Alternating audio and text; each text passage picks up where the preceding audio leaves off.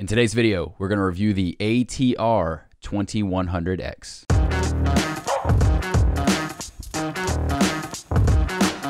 What's up, fam? Welcome back to Leveling Up with CMH. I'm your host, CMH, founder of StartupU. Before we get started, guys, make sure you guys like and subscribe. Hit the bell for notifications for more videos like this. Okay, so I've done a lot of videos recently where we're talking about podcasting and specifically equipment that I recommend for podcasting. So this is a microphone that has really blown me away. I've been on several shows where the host has used this microphone, or I've actually used it in person before. So I decided to give it a shot, just to give you guys a review, honestly.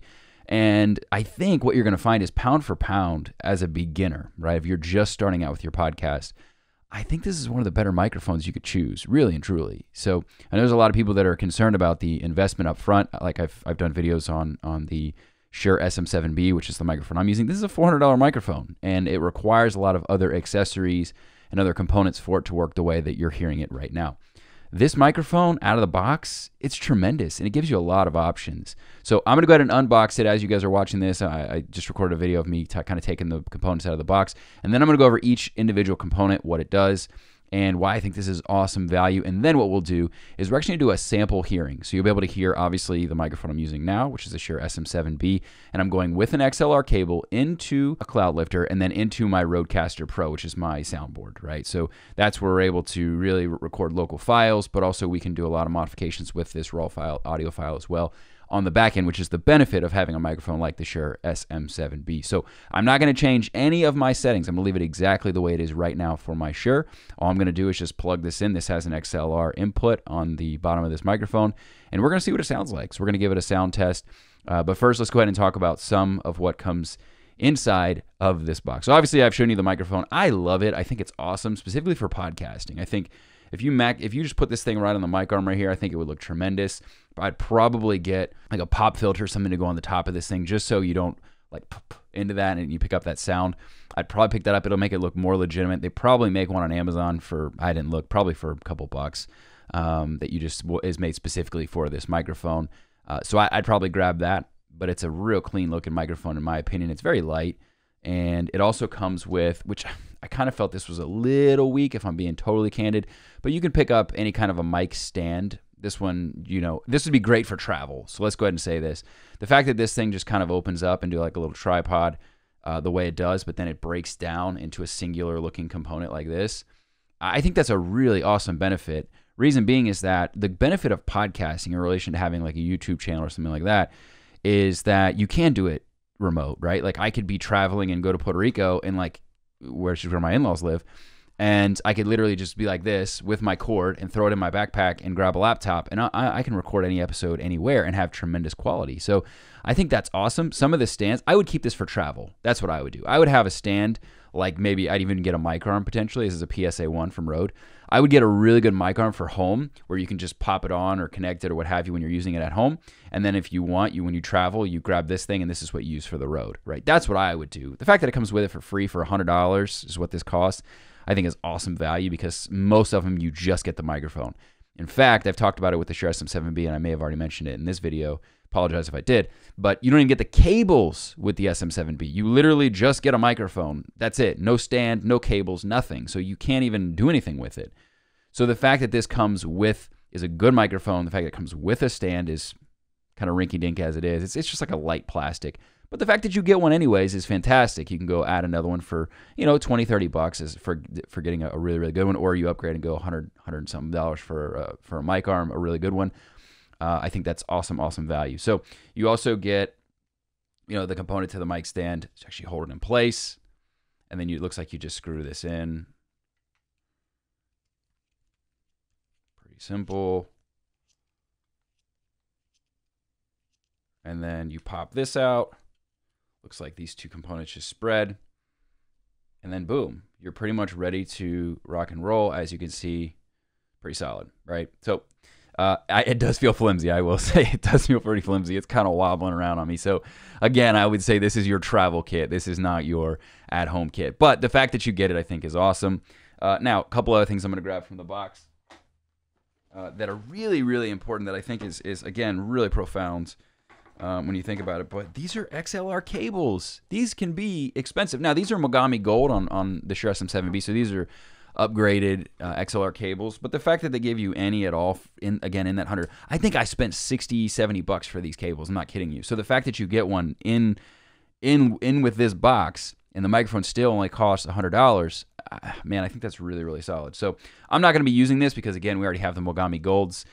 So just know that mine might sound a little bit better for two reasons. So I've got a cloud lifter for one, which I already mentioned. I've got the Mogami Golds, and we're going into the Rodecaster Pro, and I've set unique settings for me specifically. So keep that in mind. So whatever you hear, downgrade it maybe just a hair, just so you know what it probably would sound like without all these additional accessories, which I've paid exorbitantly to have, right? So something to keep in mind. But next, we've got a micro USB, which again, at the bottom of this, I didn't point this out. At the bottom of this microphone, you've got all these various inputs underneath here. So you've got the XLR input, you've got your regular USB, so you've got an auxiliary as well. So you've got an auxiliary cord, so you can put, or port, so you can actually put in headphones, right? So you could use just whatever headphones you want to use, or just plug right into it. So that's good too. But you've got multiple options on the bottom of this thing as far as what you want to use. So the reason I think that's going to benefit you is that you may not want to go XLR from the get-go, because XLR requires all these additional components. You need some kind of a recording device like a Rodecaster or like a Zoom H4n or H6n, something that can actually take in an XLR input. Your laptop or your computer probably won't, well, I'm not going to say probably, it definitely doesn't have that. Some cameras will have it. You can plug directly in your camera, but some podcasters, they're not doing a video podcast, so it doesn't matter. So the fact that you get the micro and a regular USB port, that's going to be great, again, for travel. So I really like this microphone for travel. I think it's an amazing option for $100. And honestly, here's the deal. I have talked about the Blue products, right? And pretty negatively. I've had Blue products. I had the Yeti myself. I had the Snowball and the Yeti. Those were my first two microphones that I had. And the reason that I bought them was because I had heard, well, this is what you buy. You buy a Blue, right? You buy, like, Yeti was like, you know, what you buy as an entry-level podcaster.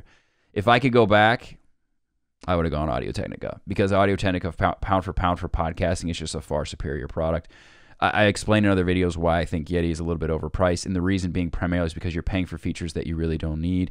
And honestly, I think they've just done a better job of marketing than what Audio-Technica has done, if I'm being candid. So, all right, I'm going to go ahead and give you a quick pause now. I've given you some, a little bit of the unboxing and what comes with it. I'm going to hit a quick pause. I'm going to plug this microphone in so you guys can hear what it sounds like, and I'll do XLR, and then we'll also do USB so you can hear both.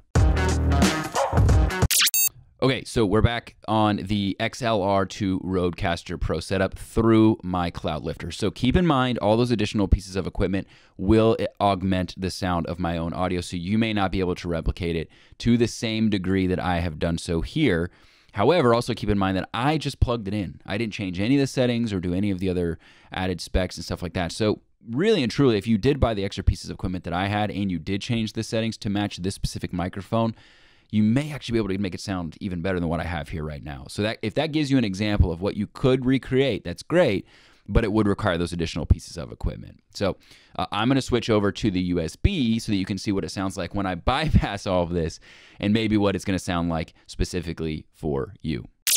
Okay, so if you're going to hear a downgrade in sound quality, it's going to be through this, because now we are no longer going through my advanced equipment. We are just going straight to the computer through a micro USB cord. If you don't have a micro USB port on your computer, that's something you're going to need to have as far as an adapter is concerned. But I think it took me 30 seconds literally to just swap out cables and start recording. So it's very, very seamless as far as that transition going from XLR to USB. So that is going to be great. But you will notice probably that it is a little bit downgraded sound quality.